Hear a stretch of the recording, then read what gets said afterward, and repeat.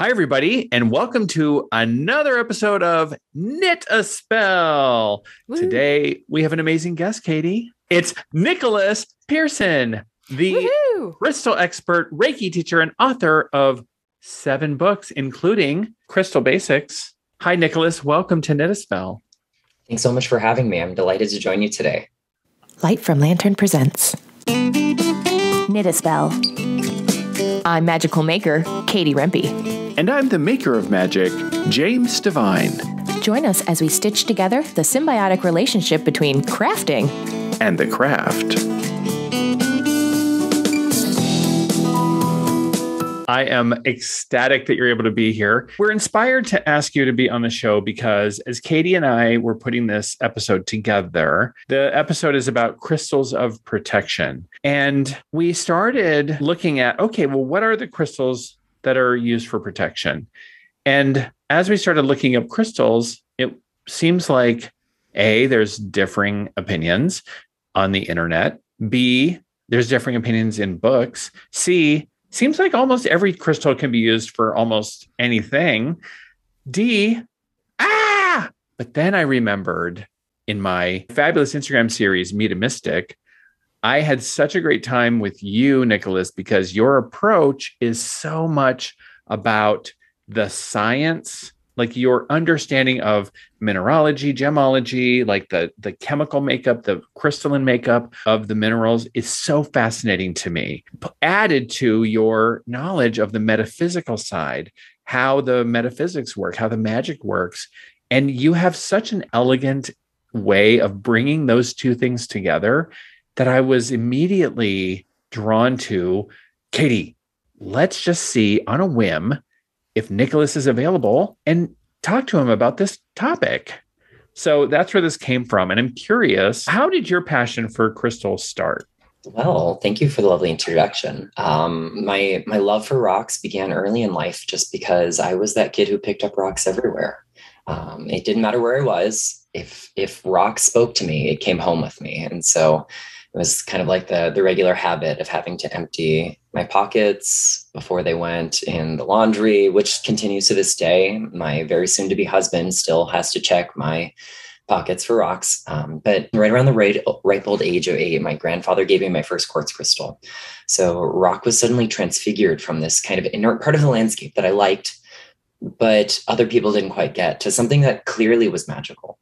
And it's kind of a big claim to say that one rock changed my life, but in no uncertain terms is that true. That is exactly what happened. This one mineral specimen from Hot Springs, Arkansas would alter the trajectory of many, many years to come. So I'm still a collector. I still have that same piece of quartz right beside me.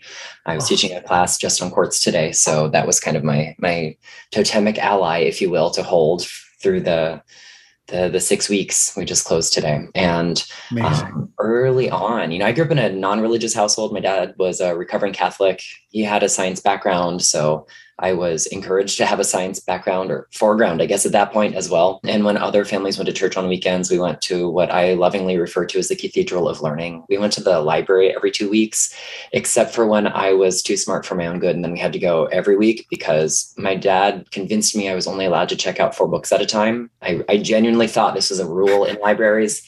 And then I started to read 4 books a week or more. So, I got bigger books or more of them, and that made everyone happy. But one week it might be the natural sciences and learning about the earth and learning about, plants or fish or whatever I could sink my teeth into. And then the next week it might be fairy tales and folklore and world religion and mythology, because there was this vacancy in my life. Other kids talked about church and Jesus and the Bible. I have no idea to this day what most of that is really about. I've done some reading. It's not for me. It was so interesting to me how all over the world you have these kind of parallel symbol sets that describe the same natural phenomena and derive meaning from it in startlingly similar ways. So whether, we bow at the Church of Science or Scientology, really human beings are trying to derive meaning in the world around us. And the special place where I found the overlap between science and spirituality was in crystal healing, which opened the door to learning about the folklore of rocks and their magical uses. And that, led me down the witchcraft wormhole. So, I'm very glad it did. occultism fits me pretty well, I think. And rocks continue to be the thing that I think I get the most excited about every day. Oh, I love it. We were talking in another episode about how it's one thing to, you can buy like a crystal quartz or an emerald or whatever, but there's just as many powerful qualities in the rocks that are right by you. Yeah, and that's a very, very, very, very old practice. Mm-hmm. Working with what's at your doorstep, what's in your backyard, what's below your feet. I wear some pretty humble things every day. I have a bracelet made out of granite. It's granite from a particularly cool place for me, but like the fact that it's granite is not geologically very interesting. I mean, the average crystal healer looks at granite and sneers. But those are the kind of rocks that I really find myself turning to a lot more these days. I still have a fabulous mineral collection. I still spend a lot of money on like museum quality rocks, but sometimes it's the simple things, limestone, flint, chalk, that really support us the most when we need it.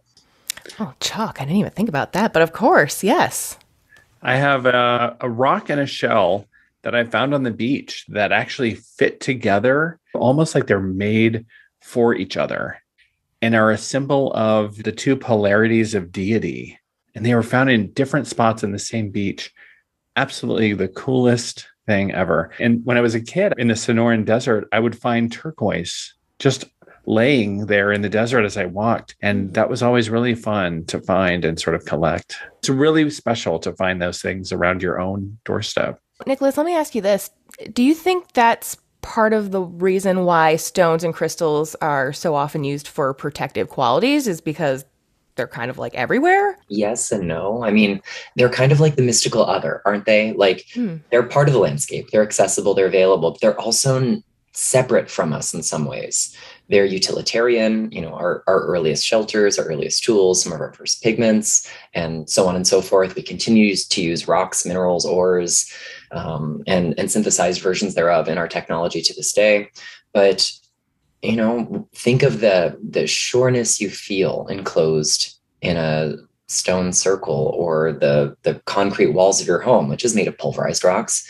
Think of the protection that something sharp, like a rough piece of obsidian or flint or anything else, might confer to you if you are walking through the wilds with no light. Think of how supported we are by rock in every single thing that we do. It's this pervasive way that it touches our existence and has since the beginning of time. And I think the reason in particular so many fancy rocks, gems, and minerals tend to be associated with protection when we look at the folklore, both modern and not so modern, is because of that otherness, that sacredness. There are lots of indigenous ideas from many parts of the world that tell us that at least certain minerals, certain gems are somehow wrapped up in some sort of divine providence. And so when we hold a piece of something like quartz that the gods have permanently transfigured, or something like lapis lazuli, which resembles the night sky, or a piece of obsidian, which comes from this liminal space and erupts from the earth, we're holding something beyond the ordinary. And to have that non-ordinariness around us elevates us above and beyond the things that might threaten our existence, reminds us of something eternal. And the fact that rock is part of the landscape forever, that eternity, that way that it stands, the erosive nature of time itself, confers some of that ability to withstand the stuff that wants to erode us and erode our peace the same way. It's so well said. I guess I think about our squishy flesh versus like the durability of rock and how it just sustains. And there's that contrast. What are the crystals that people turn to for protection? I could think of a few myself, but I'd like to ask your opinion. Well, if I wanted to list as many as I could think of, we'd be here all night. So yeah, right. I mean, I don't want to wear us out, but and that's why we needed an expert. It was like, well, if it's black, it seems to be a theme. That's fairly unsatisfying. Yeah, I guess that may be, Katie, you bring up a better question, which is, how would one discern protective qualities in a crystal and stone? My thought was, gosh, I'd turn to color, weight, and how it feels in my hand. Well, I mean, color is meaningful to a lot of people. The interpretation of color in the world around us is a very human thing, but our relationship with color changes culturally over time. So the meaning we attribute to colored gems also changes over time. So these days you find a lot of things that are protective, that are maybe black or metallic. And, we think of those things as kind of deflecting energy. If we look at the physics of their color, they're actually absorbing the whole spectrum. They're not reflecting much of anything at all. So that kind of doesn't track. If we look at like the contrast between white and black versus, today versus the, Mesolithic or Neolithic era, they had them flipped. White was not a very positive color because it was the color of the barren land, of snow, of bone, and black was the color of fertile earth. So we have to remember that color is a moving target. And I also have to admit, I have a personal bias here. I'm really profoundly colorblind. So color is the least important thing in mineral ID. It's the last thing a geologist is going to use to assess what species something is. It can be helpful. And sometimes the shade of something is so telltale, you don't have to go through the rest of this stuff. But, someone scientifically minded is going to go through the rest of the stuff anyway, just to be sure. If you look at the physics behind that, color is maybe 7% of a crystal's total energy. It's a very small amount.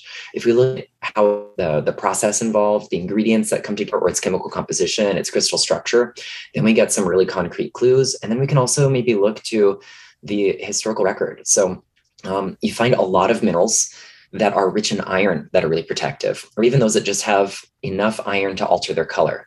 So, we could be talking about carnelian, which is attributed to Mars long before people knew it had iron in it, iron being the planetary metal associated with our Mars. And Mars is the planet we think of as like god of war, god of defense, ambition, drive, motivation, conflict, all of those kinds of things. So a Martian kind of gem would be good for. Bloodstone, a variety of jasper, same idea. It's got these little red flecks in it from little traces of hematite.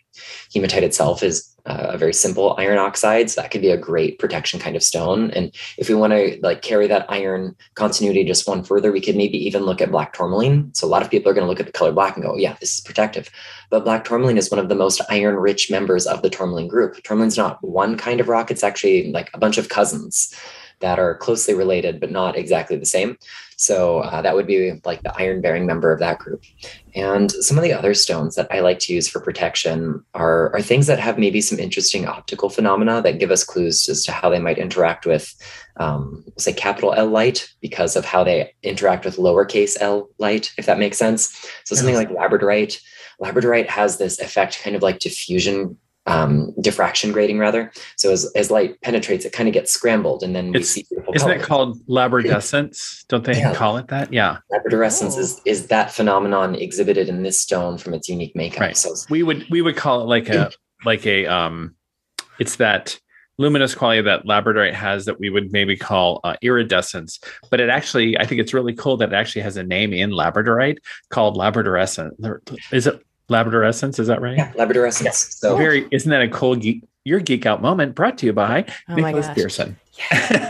So, and what's nifty versus iridescence, which is like a superficial thing, labradorescence occurs because of something called an immiscibility gap. So feldspar is a big family. It includes labradorite and moonstone and sunstone and lots of other things. But here's something that might blow our minds a bit. Like sunstone and moonstone are phenomena. They're not substances. So any number of substances, when they demonstrate those optical phenomena, can be called those things. So with the property of labradorescence, it's typically found in labradorite, but it can also be found in other things that do the same thing. So we have like these layers. They call them laminae, from like the Latin word to laminate, to bond together. Yeah. And they intermingle. And depending on the relative width of those individual layers, they will bend light in slightly different directions because they have different refractive indices. So the width of it will be related to the wavelength of light that we perceive. So, if it's much wider, we're going to see red. If it's much narrower, we're going to see like blue and violet. So the thinner the layers, the shorter the wavelength of light gets through to our eyes. That's how we perceive it. Even though none of those pigments are in the stone, there's no chemical in there that changes the color. It's all like a trick of the light. But it's the fact that it deals with boundaries. It is the boundary between these two closely related things that are not the same. And so in our own energy field, it does something kind of similar. It reminds my aura where its boundaries begin and end. So that way I'm not taking on other people's crud, to use a technical term. And even though unlike all the rest of the terms we've been using, even though my energy field resembles someone else's quite a lot, they're distinct, they're separate. And so labradorite allows that boundary to be there, kind of like a selectively permeable membrane. There are some things that can come and go, certain wavelengths that pass with ease, and others get kind of scrambled and filtered out. And that is helpful because boundaries allow us to remain whole. Boundaries allow us to express unconditional love without having to sacrifice ourselves, because that doesn't mean we have to have unconditional relationships. If we have these unconditional relationships, we can't practice self-care. And, at the end of the day, self-care is community care. So labradorite's a really great stone if we tend to show up better for other people than we show up for ourselves.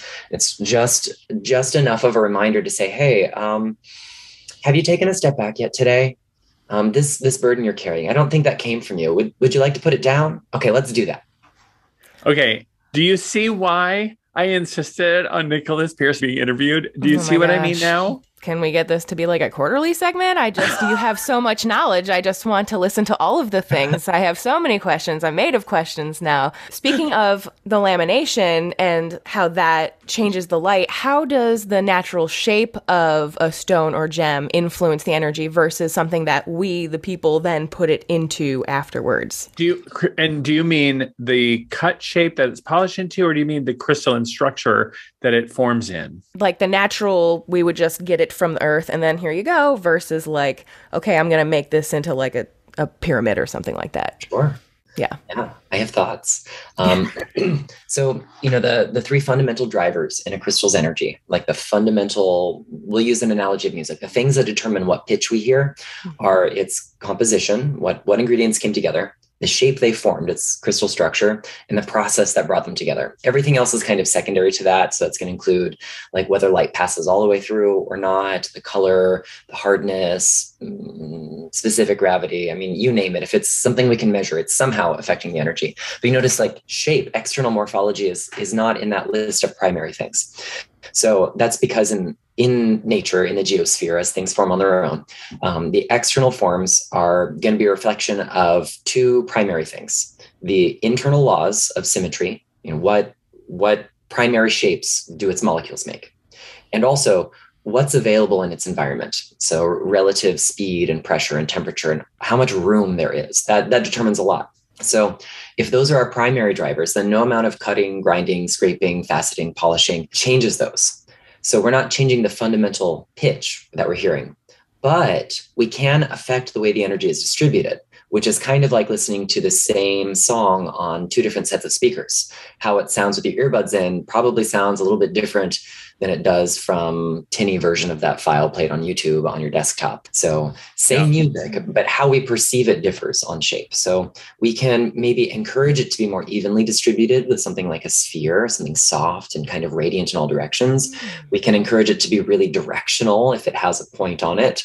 But all of that still is subsidiary to those primary laws of how it's formed, what ingredients it's made out of, and what shape those ingredients make. I love that there's a logic to this also. I sometimes have judgment around stones that are cut or polished. I just really love stones that are natural. I'm always in search of a really well-formed garnet that is a natural crystal garnet. Obviously, that to find one that has any kind of translucency that is in its natural form is probably hella expensive in a museum somewhere.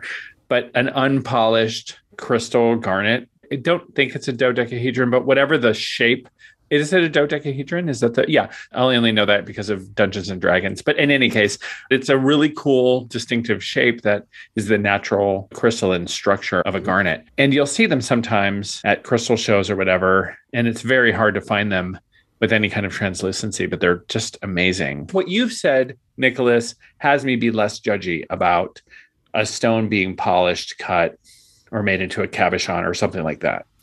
Well, and at the end of the day, you like what you like. So use the tools that resonate with you. That's a pretty broad statement, not just about rocks, but in general. Right. Like if you absolutely hate the color purple, you're probably not going to crochet a purple scarf unless someone asks you really hard. I don't think that having that kind of internal bias is It's neither productive nor destructive as long as you still are in relationship with your rocks.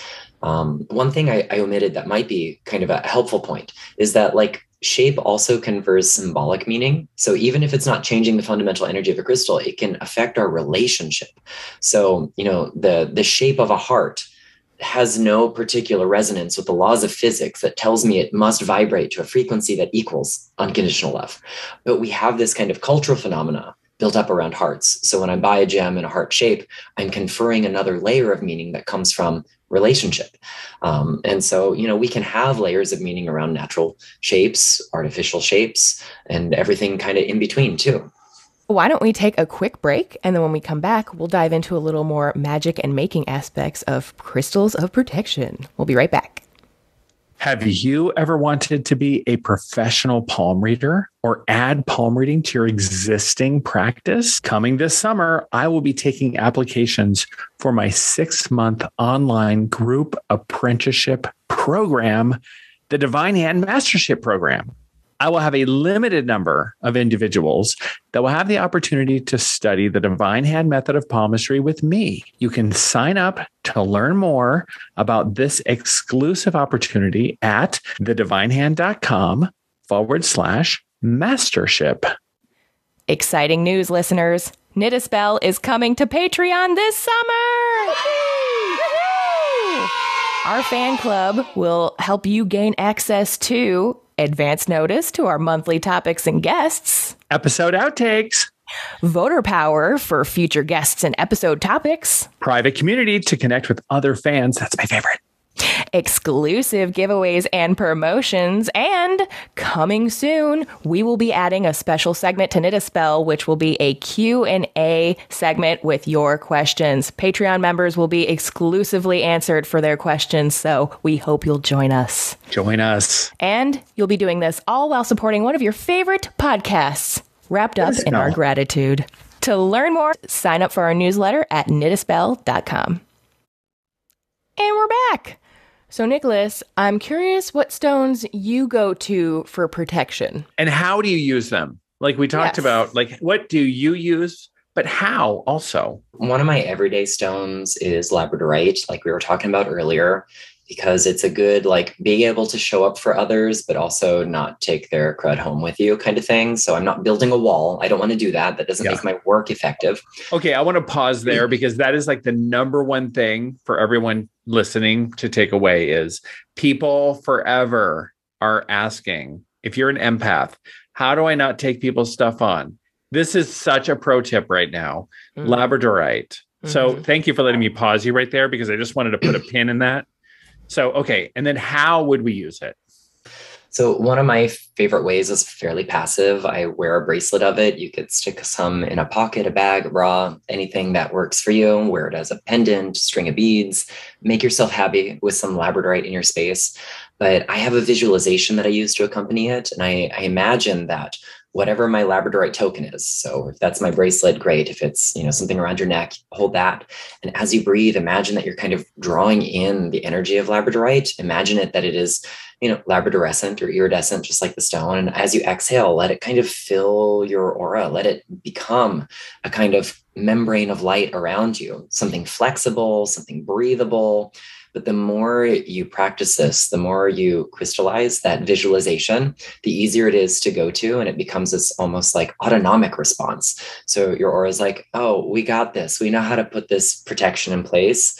And you will sometimes catch me in public talking to someone who is well-intentioned, but, I can feel their little etheric hands reaching out, doing the whole grabby. And I'm just like, I'd be happy to serve you. Here's my card. You can, message me. And I put that boundary there, and this is not the appropriate format for this, or, that's not a thing that I do, but I can tell you who does. And, labradorite's the way to have the energetic component of that. I have to deal with the interaction, the social bit, the intellectual bit on my own. Labradorite won't give me that. But, if you operate in the public space for long enough, you figure it out or you don't. So I'm glad to be figuring it out. Another one that I use a lot is Preseli Bluestone. So I do know that one's going to be a little less accessible to some people. It's found in Wales. If we were geologists, we might call it ophitic dolerite. So dolerite is a kind of igneous rock, and ophites are just like splotches. Essentially, they're like phenocrysts or aggregates of specific mineral crystals inside the structure. So, I've got a pendant here, so you can see the little ophites, the little white patches against the kind of gray-green, blue, gray-green kind of background, or so I'm told. And this is what the inner ring of Stonehenge is made out of. There are lots of other stone circles and stone monuments, cairns, and all sorts of fun things made from it. And it has this really deep resonance to the land. It strengthens us from the inside out. So rather than trying to build a boundary from the outside in, it helps us find the sense of resiliency. And it does that in part through staying really effectively grounded. I think there are a lot of people who may not necessarily know what effective grounding looks like, feels like, and what it aims to accomplish.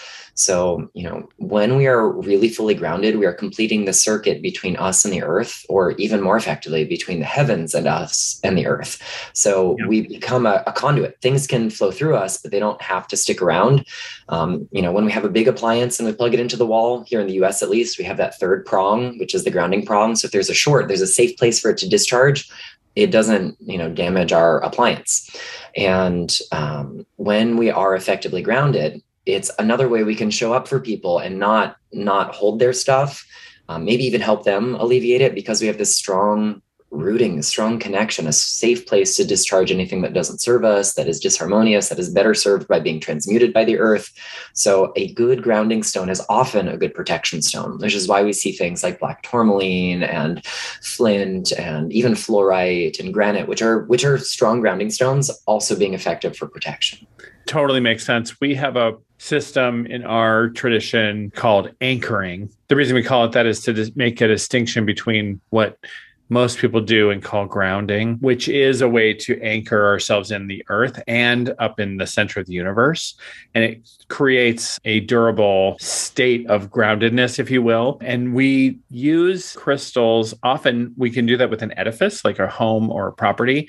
And we will sometimes bury or place grounding or protective crystals almost like wards in the corners of the property or in the corners of a room or a space or a building in order to sort of symbolically maintain that anchoring that's there, either pyramids of any kind of grounding or anchoring stone or protective stone. So I think I've used obsidian before because I've always thought of that, but I love this idea of an iron rich, even of labradorite. And it's also convenient because black tourmaline tends to be less expensive than some of those other stones as well. For sure. Yeah. I'm all about making this accessible. It's great if you can afford museum quality rocks. It's also okay if all you can do is like dig in your backyard and find some granite. Like that's a powerhouse of a protection stone. So use the tools you got. Yeah. Mm-hmm.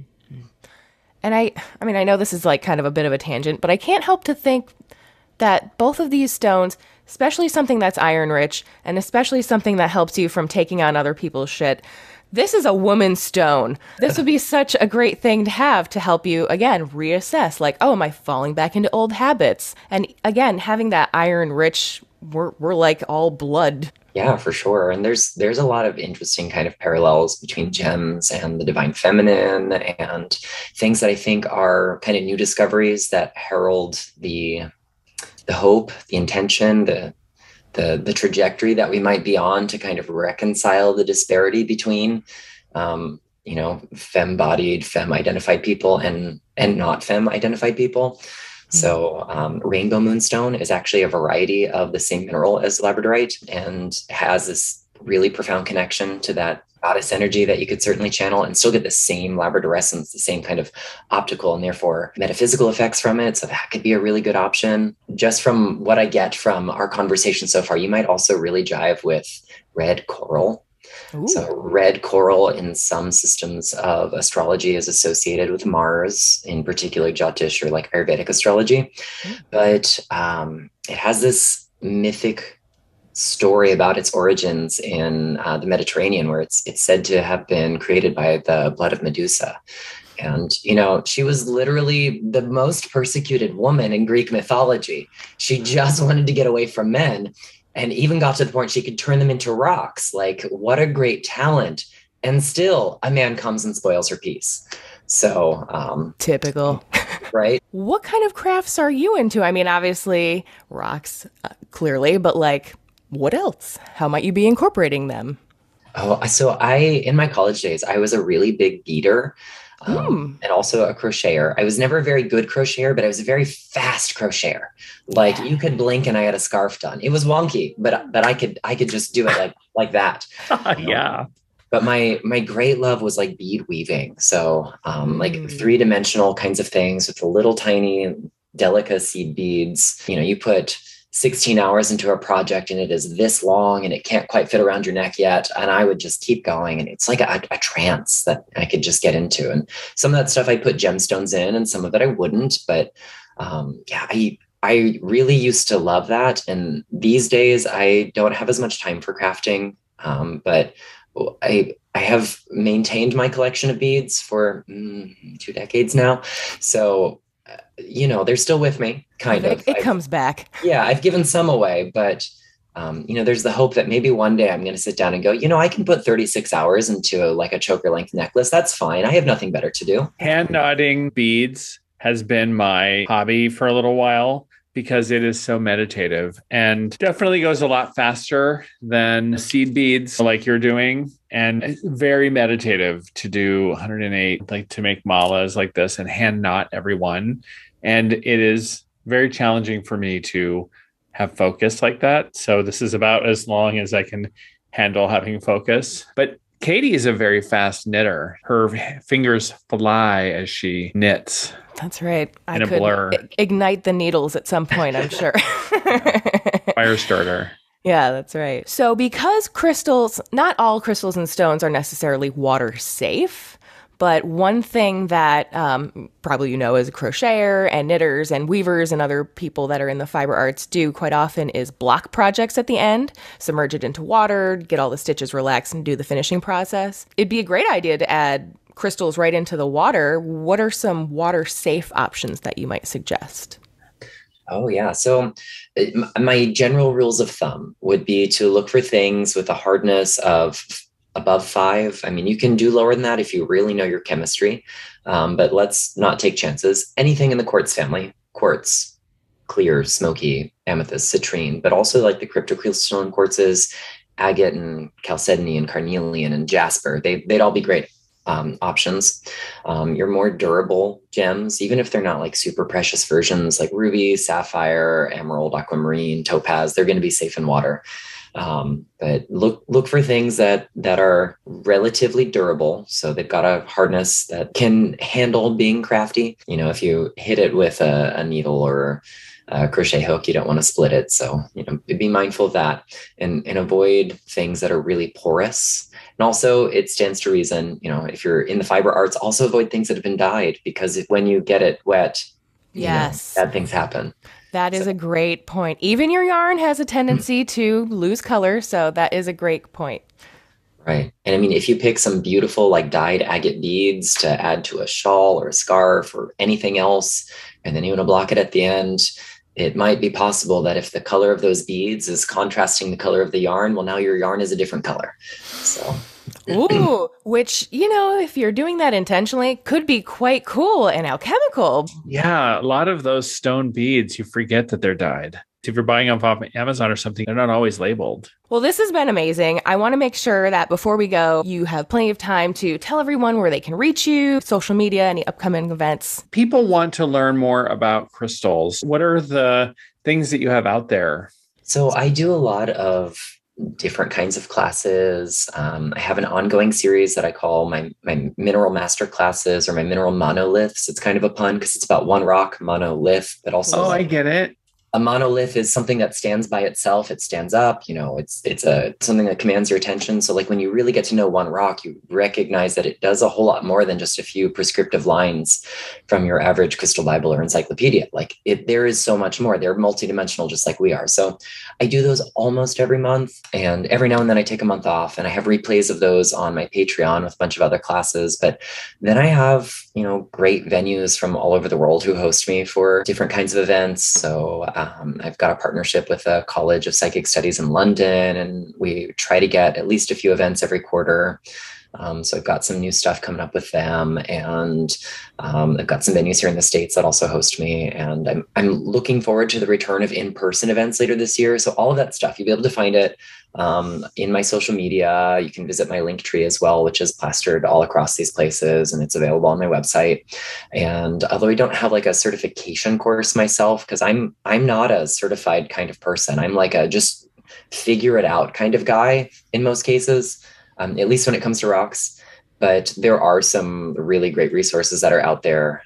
Definitely check out my books. But if anyone is looking for more, just reach out. I'm happy to steer you in the right direction, because no human has all the answers. There are tens of thousands of different mineral species, and they come together to form innumerable kinds of rocks. And then we have different colors and varietals of each of those. So, I mean, the possibilities are endless, and we're all in this together. So I'm happy to share my resources and point people towards more resources. Well, just so you know, everyone, the website is The Luminous Pearl, and it's Pearl, not knitting pearl. Remember, this is our stone person. TheLuminousPearl.com. And that's the same on Instagram. So be sure you're following him on there, and newsletters, so that you're not missing out on all the good stuff. Well, again, thank you for being available on such short notice. It is so appreciated. Definitely people should check out at least Crystal Basics, which Jim is holding up right now, which has 200 gemstones inside, where you can learn much more information than even the topics that we started here today. Plus, as he said, he has 6 additional books in case this one doesn't quite get your appetite satiated. Be sure to check those out wherever you buy fine books. It has been so fun hanging out with you. I always learn something amazing. I just want to thank you so much for joining us on our little podcast and helping us learn so much. Thank you. Yes. All right, everyone. It was my pleasure. Until next week, we'll see you then. Bye, everybody. Thanks for listening. If you enjoyed the show, consider sharing it with a friend, leaving a review on iTunes and Spotify, or following Knit a Spell on Instagram. You can also subscribe to the Light from Lantern YouTube channel to enjoy full episodes of Knit a Spell and see our happy faces. You can also learn more about readings, classes, and events going on with your favorite maker of magic, James Devine, by visiting thedivinehand.com and subscribing to his newsletter.